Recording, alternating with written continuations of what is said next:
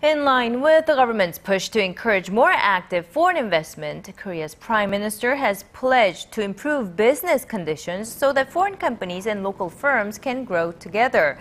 Chung Hong-won's comments came today during a meeting with 26 heads of foreign firms, including Mercedes-Benz and Intel. The prime minister said foreign firms are one of the major pillars of the Korean economy as they contribute to 20% of the country's total exports and 6% of the employment.